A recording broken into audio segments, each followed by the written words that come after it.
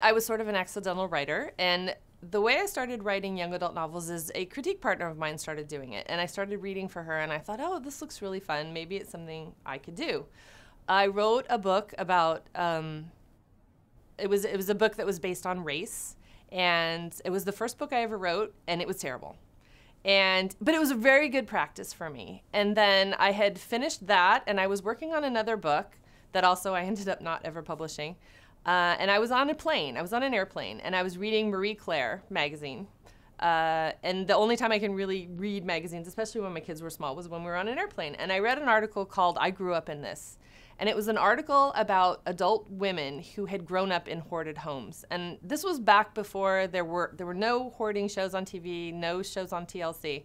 And I hadn't really heard of it. And I started reading the article, and I thought, wow, I wonder what this would do to a kid to grow up in this situation.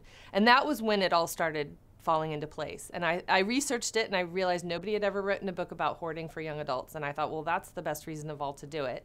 I did a lot of research. I talked to a lot of people. Some of the women that were in the article helped me a lot. They read my things.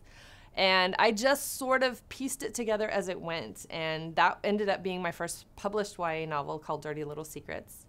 And then I had finished that, and that had come out, and I was in a little bit of a lull. I didn't know what to do. I didn't know, nothing had caught my eye. I think you really have to wait for something to catch your eye and to get you motivated. You can feel it inside when you get an idea that's good. It's like your heart starts racing and you get very excited.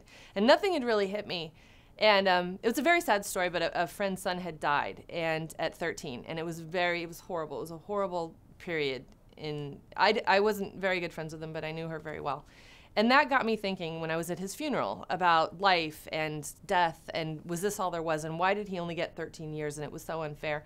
And what if we really all were reincarnated, but there were only a certain group of people who remembered all of their past lives? And then I got the feeling, I got the excitement, and I said, that's the idea that I want to do next.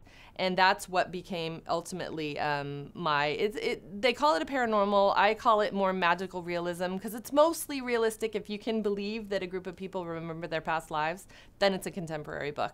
And Transcendence came out, and then I wrote the sequel to that called Intuition, and that just came out.